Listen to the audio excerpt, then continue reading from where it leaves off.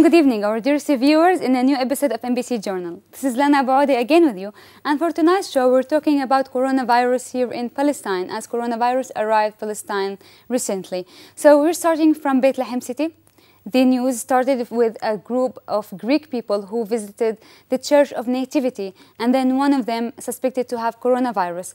And because of this, the Ministry of Health asked them to be in the quarantine for 14 days. And of course, because coronavirus spread easily, so the Ministry of Health asked also the workers of the hotel to be in the quarantine for 14 days. And now there are tens of cases in Bethlehem city. So let's see the briefing news first with Uwais Slaby, and we'll be back to talk more about coronavirus in Palestine.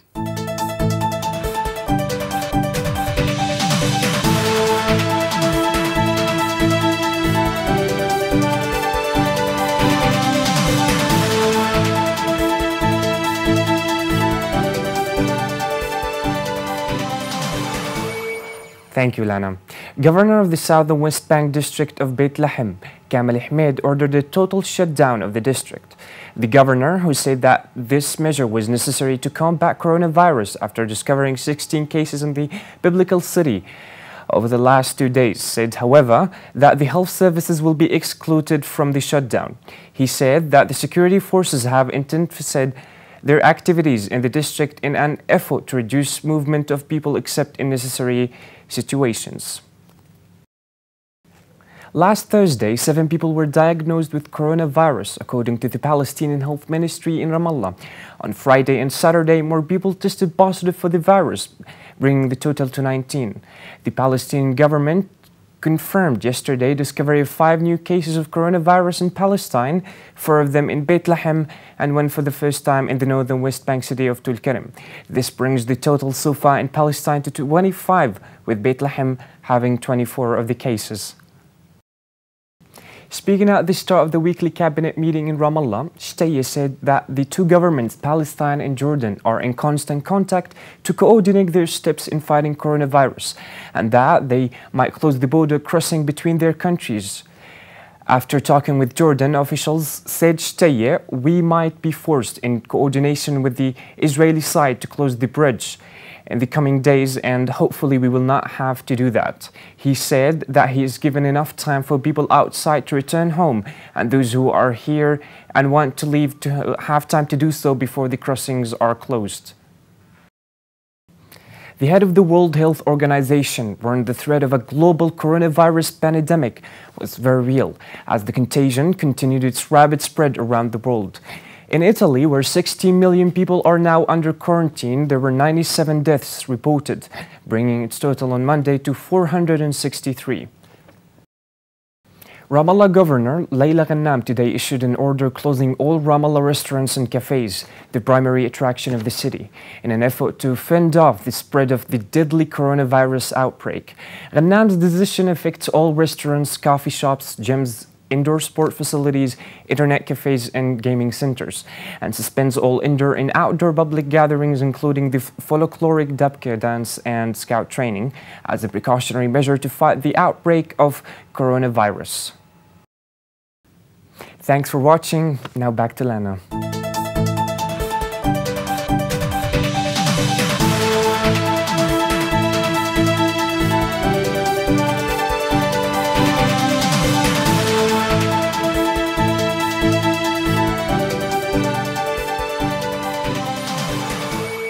So thank you, Uwais, and hello again, our dearest viewers.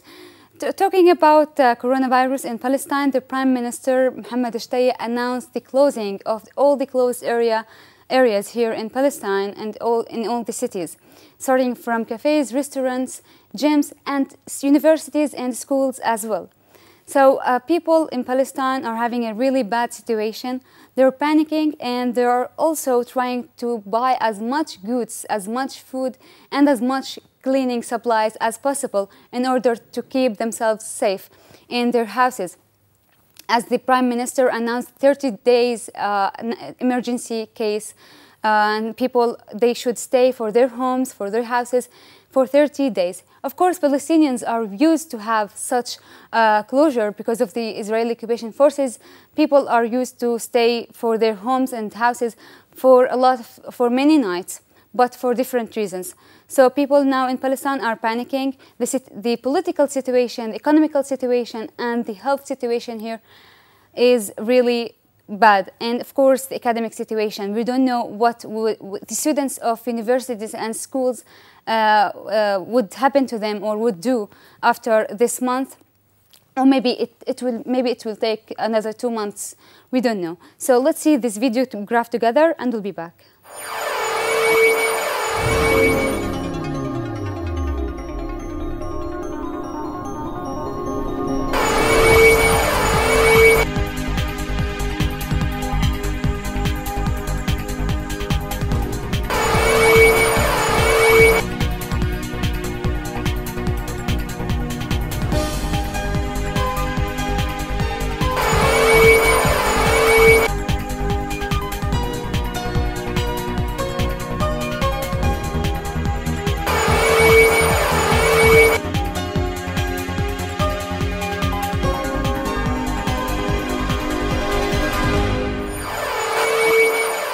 Hello again. As we're talking about coronavirus here in Palestine, we're having a special guest from An-Najah National University.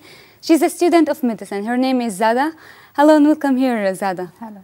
So you're a student of medicine, and I met you before with your colleagues, and I asked you about whether or if coronavirus arrived Palestine. Would the Ministry of Health be able to face this problem? And now we are already here with this problem in Palestine. So could you tell us more about coronavirus and the things that the Ministry of Health are doing now in Palestine? Hello, thank you for having me here, and thank you for helping spread the awareness about the coronavirus. Thank you. First of all, coronavirus, as we all know, started in Wuhan city in China, and it was discovered in 2019, but it circulates in animals, but recently it has upgraded with the new mutations that affect and cause disease in the humans. Okay. After the spreading of this infection, there were some mortality and some death from it, but it didn't exceed the 2%, and this 2% is mainly affect the elderly and kids maybe. Kids doesn't affect the kids? No, not yet. No, the elderly and patients with comorbidities. Okay. More, and those with the known disease like heart failure and heart diseases and diabetes. So it's basically not a thing that people should panic from? No, definitely not. Okay, so as we're talking about like here in Palestine, and we have some suspected cases, could you tell us more about this? We don't have suspected cases, we have confirmed cases. Confirmed? Yeah, we have 20 cases in Palestine. We started the prevention and steps to control this disease. First of all, we started with reduce the human-to-human transmission by isolating the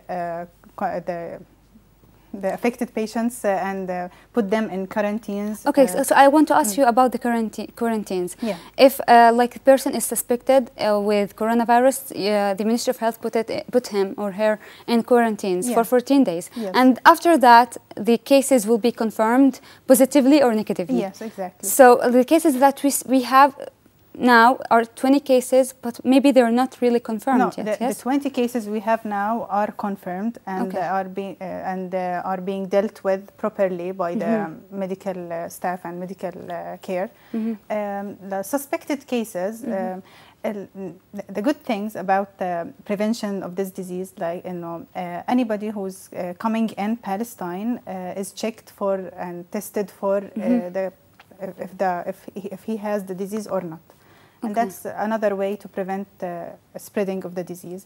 Third thing, here in Palestine, they prevent any crowd. No, they tell us to avoid any crowdedness to minimize the spreading of the infection.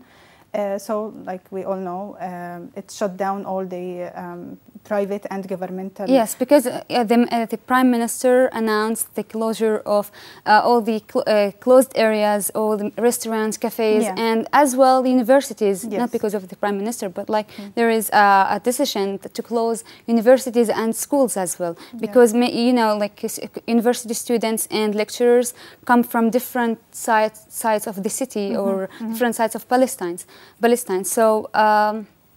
Could you tell us more about this situation here as a student of An-Najah University?